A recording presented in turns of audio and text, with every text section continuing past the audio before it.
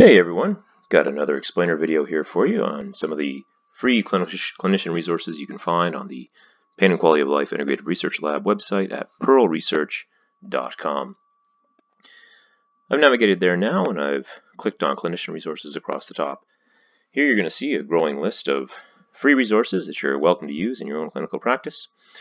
Today we're going to talk about the Brief Illness Perceptions Questionnaire, a revised version that's available for you on the website. By tapping on that, it'll take you to the space in the page where that tool is described. The BIPQ has become one of my favorite sort of go-to tools that I use in clinical practice when I work with patients. I also use it in a lot of research as well, and we've had a chance to do a fair bit of work on it, and I quite like the tool. It's based around Leventhal's common sense model of illness representations.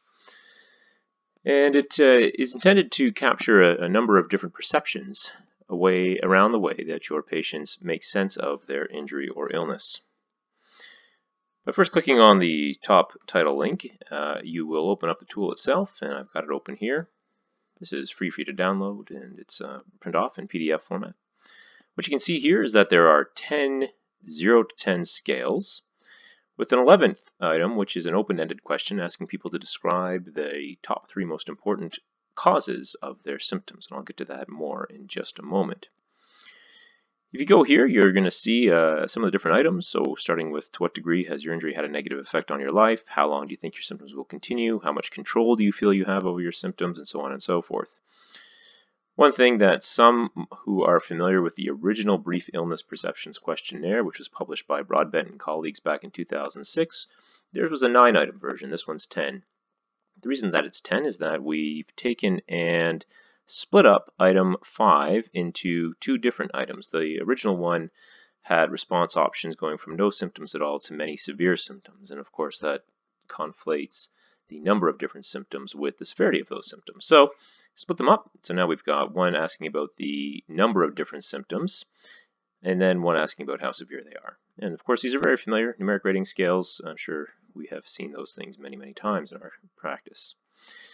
The tool itself is not meant to be summed. Rather, you're meant to interpret each individual item on its own. I can show you how to do that near the end of the video using a radar plot. If you're interested, you can take a look at some of the different papers that we've done looking at this tool. One of them we did was looking at the use of this tool to identify different classes of people with neck pain. In this case, we didn't actually need all 10 of those items. In fact, we only needed 6 or 7 of them to classify the patients, but all 10 of the items are still useful. I mentioned the final item, which was a question asking about the 3 most important causes of symptoms. We also explored that using a sort of mixed methods approach. We published that back in 2012. And among other things, one of the things we found was that those who identify a traumatic cause of their neck pain tend to be a bit worse off when we look at their scores on other tools than do those who identify a non-traumatic cause. I also find this quite interesting to open up some dialogue.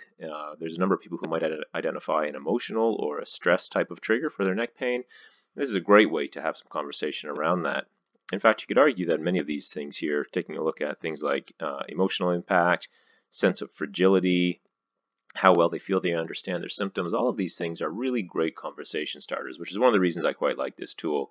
And it's fairly benign. It's not in your face. It's not quite as negatively worded as some of the other cognitive tools that are available. Going back to the website here, a couple things that you can see that we've also done for you and we've given you access to. One is a Google Drive spreadsheet for interpreting this tool. I'm going to show you that now. By clicking on that, you're going to open up a Google Drive sheet that you can access. And here, as I mentioned, we don't need all the items from the tool to be able to classify people, in this case with neck pain, but we do need about 7 of them. And what I've done here for you is, let's imagine we just put some numbers in here. Okay. What you can see is happening is that we've created a radar plot that's generating itself as we enter scores. I quite like a radar plot. Some of you who have heard me talk before know that.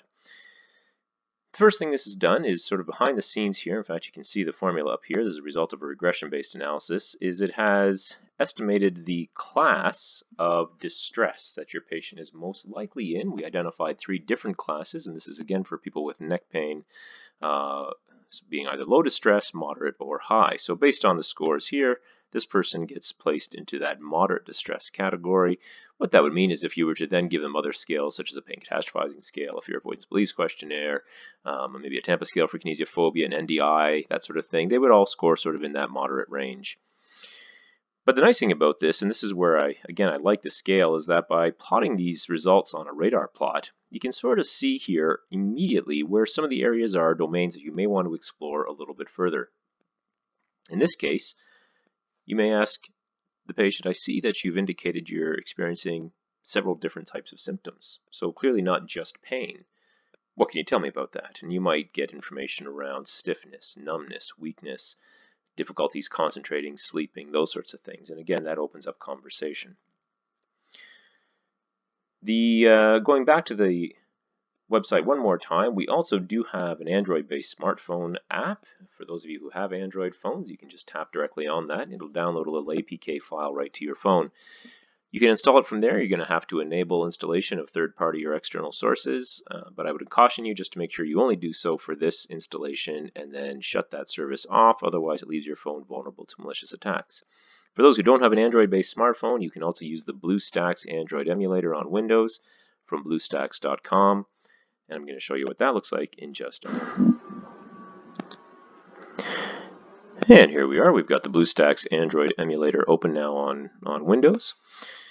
And I've gone to the My App section of that, and the first thing I would do is go and click this Install APK down the lower right hand corner. I would navigate to the downloaded file that I just pulled off of the lab website, and that will install for you onto your system. I've already done that. As I mentioned, these are all sort of bare bones. These have been, in fact, generated for many years. They're about 3 or 4 years old, at least by now. I do not support these anymore, just to be clear. We are working on better versions of them, so for now these are all free. Feel free to do whatever you wish with them. It's entirely possible you'll find some bugs as well, so just be prepared for that.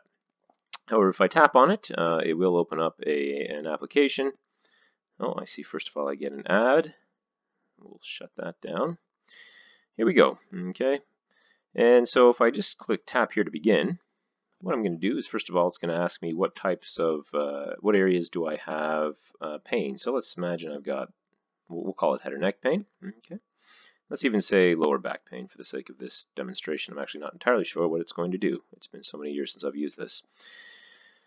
From there, then, I'm going to be presented with the different questions that I need to answer specifically to determine what level of distress, what classification, what class of neck pain this person falls in.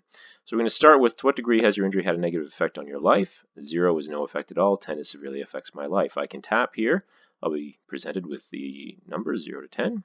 Choose one. It shows me there are 3. If I don't like that, I can tap on it again and go back and change it.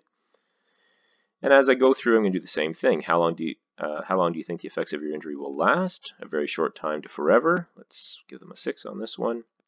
How severe are the symptoms you're experiencing? From not at all to extremely severe, we'll give them a 9 on that one. How concerned are you about your injury? Well, we'll give it let's say a 1. Obviously that would be not entirely logical, but that's all right for demonstration. How easy do you feel it would be to injure yourself further? This is asking about sense of fragility. Let's give them a high on this one. We'll give it an 8. And finally, how much has your injury affected you emotionally? That is, does it make you feel angry, scared, upset, or depressed? Let's say there's not a strong emotional component to this. We'll give it, a 2. That gives then the opportunity for the patient to review their scores. So effect on your life is a 2, expected duration 6, intensity 9, so on and so forth. If they want to change any of these, they can just click on the button. It'll take them right back to that question, and then they can go all the way through again. Once they're happy, they're going to tap submit. This was the idea here initially when I developed this, was that then the patient would turn this back to the clinician, you, and you could tap here to get a little bit of interpretation. The interpretation here, very similar to what you just saw in the Google Drive, is in this case, rather than a radar plot, it's more of a bar plot. The difference here is that I've also colored these. So basically anything there where a score of 7 or higher is shown, we suggest those are areas you're going to want to explore further. So in this case, the person scored 9 on symptom intensity. You're going to want to explore that. That should be a key component of your subsequent analysis and evaluation of the patient, as well as sense of fragility. For whatever reason this person feels as though they could be injured quite easily, you might want to explore that further. The mid-range ones are going to be colored yellow. So expected duration here, again, you may want to ask more about how long do you think this is going to last? Why do you think it's going to last that long? And you may get some really interesting information about their background and maybe previous experiences they've had with a similar type of injury, or perhaps experiences that they've seen other people have with that, and you can explore some of those perceptions. But then it seems as though we can safely ignore things like effect on life, how concerned they are, and the emotional impact of their experience, which is great. We've also got a calculated classification here, which is in this case low distress overall. So that also is nice. And then finally, and now this part is not complete, I know that much, but if I tap on this additional information button, it suggests that I might be wanting to explore a few other tools here. For in this case, we've got high pain intensity. The app suggests you might consider a numeric rating scale and perhaps a body diagram at minimum. There is a body diagram you can pull off the lab's website. You might consider the short form McGill Pain Questionnaire, or even the Leeds Assessment of Neuropathic Signs and Symptoms if you think there might be a neuropathic component. They've also got a strong sense of fragility here, so you could imagine further exploration with something like a Tampa Scale for Kinesiophobia, a Fear Avoidance Beliefs Questionnaire. Finally, what region-specific disability skills should I use? This one I'm quite confident is not going to fully work. Oh, I'm wrong. Look at that. It did work. It's just a little bit formatted incorrectly. So for head or neck, you might consider something like a Neck Disability Index or a Headache Impact Test 6. For the lower back, you might consider a Roland-Morris Disability Questionnaire if you wanted to evaluate region-specific disability. So I don't think that's going to work for every body region. I'm fairly confident I didn't actually complete the programming, but the app is at least functional. You're welcome to use it if you wish. Again, just with the caveats, just recognize there may well be bugs in here. I make no guarantees about the compatibility of this with your particular device, so just use it at your own risk. Anyway, that's the Brief Illness Perceptions Questionnaire. Whether you like to use the app or not, I do encourage you to consider the use of the tool itself. It really does open up some nice dialogue with your patients. All for now.